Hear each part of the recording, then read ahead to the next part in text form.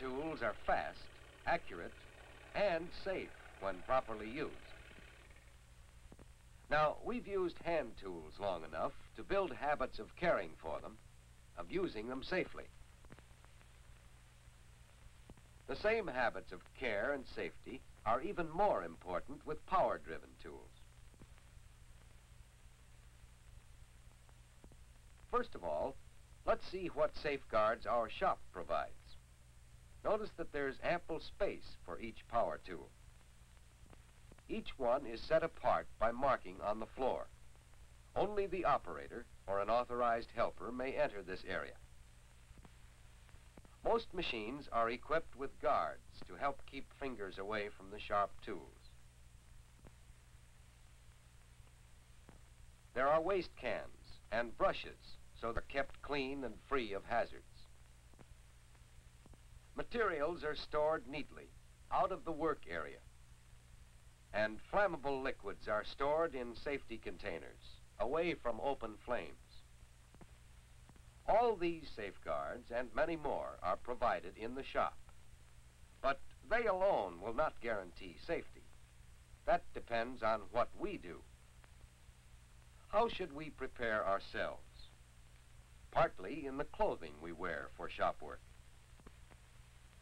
Husky leather shoes help protect the feet against dropped tools or materials. Clothes that are comfortably loose give you freedom of movement. Sleeves should be short or rolled up above the elbows. Avoid dangling neckties that might get caught in the machine. Yes, the clothing you wear can help you keep safe in the shop. There are other ways to prepare yourself. You will want to review the instructions for the machine and operation you're going to perform. You will do your share toward keeping the shop neat, the machines brushed off, the floor clear of scraps, the aisles open for traffic. You'll build the habit of staying outside the restricted areas about each machine, except when you're actually using the machine. Finally, you'll learn the skills of operating each machine safely.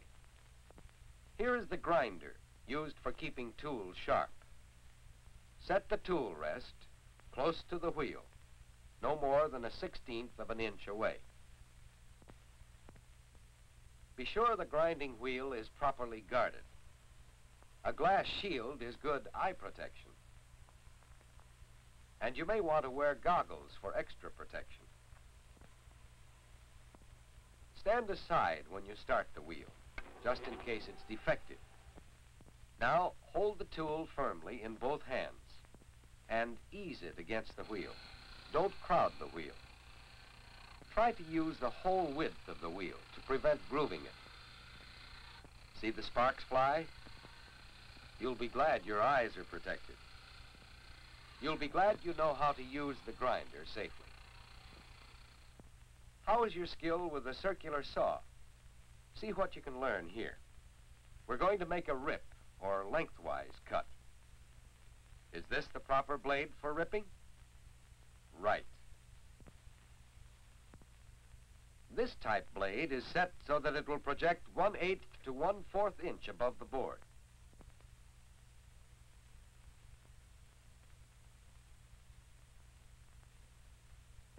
For ripping, use the fence to guide your work, checking it with the parallel grooves on the table. Make sure the guard is down over the blade. Now you're ready to turn on the motor.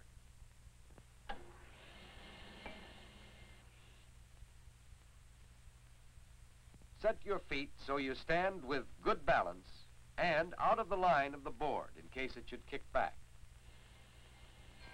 Now ease the board along, keeping it snugly against the fence, but not rushing it past the blade. As you near the end of the cut, make sure you keep your fingers well away from the blade. Turn the motor off before you do anything else.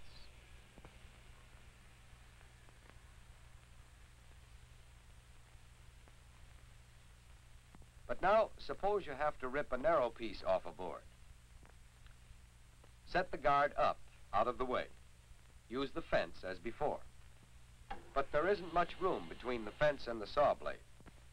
What now? Watch and see. Once the cut is well started, use a pusher stick and easily push the work through without bringing your fingers near the blade.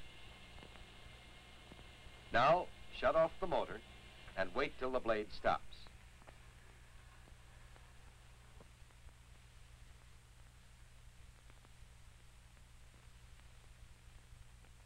Run the blade all the way down.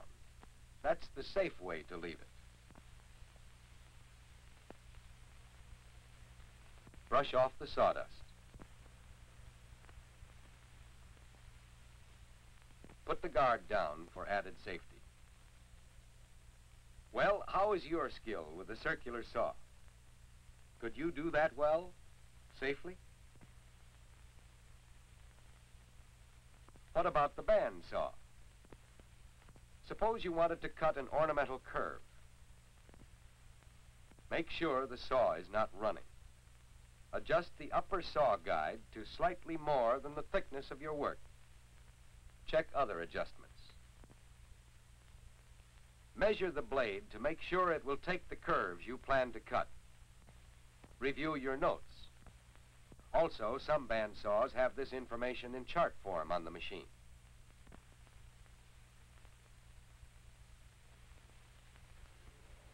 Feed your work slowly, never crowding the blade.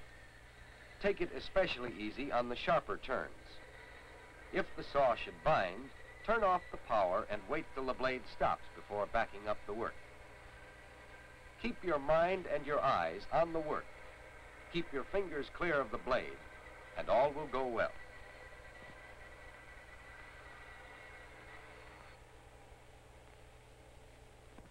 Next, let's have a look at the drill press. See if you can figure out the safe way to produce accurate holes fast. What's the cap for? Do your shop rules require a cap to keep your hair away from the revolving parts? Note that the work is clamped securely to the table.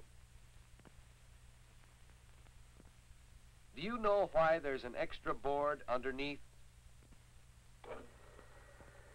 Bring the drill down slowly and easily. Don't force it through. Then ease up as the drill is about to break through. And there you are. Fast, accurate work done safely.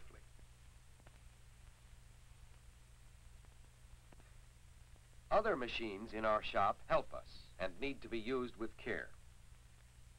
When you use the jointer, be sure to use the protecting guard.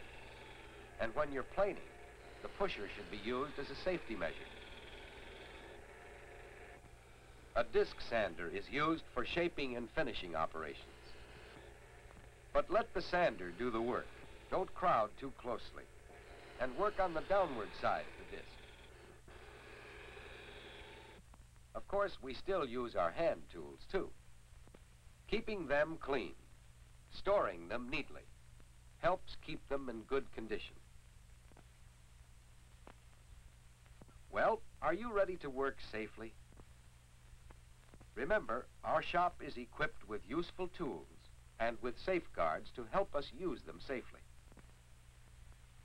We come to the shop properly clothed, safety conscious, and instructed in the safe way to use tools. The end result of skillful work is such pleasing and useful products as these, made the right way, which is the safe way and the best way.